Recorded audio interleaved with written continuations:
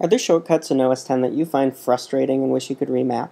Well, you can do that. You can just go into System Preferences and into Keyboard, and then you'll see Keyboard Shortcuts as one of the tabs. Select that and click the plus sign, and that will let you add and override any shortcut to any application.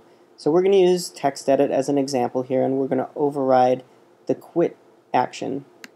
So there's TextEdit, and we need the menu title of what we want. So I'm just going to open up TextEdit here and take a look. And if you go to the TextEdit menu, you see Quit TextEdit is Command Q.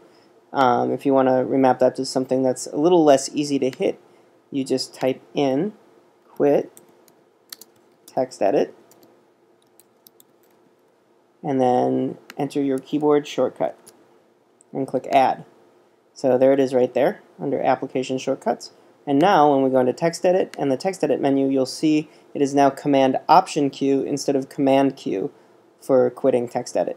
And you can do this for any application with any existing menu option.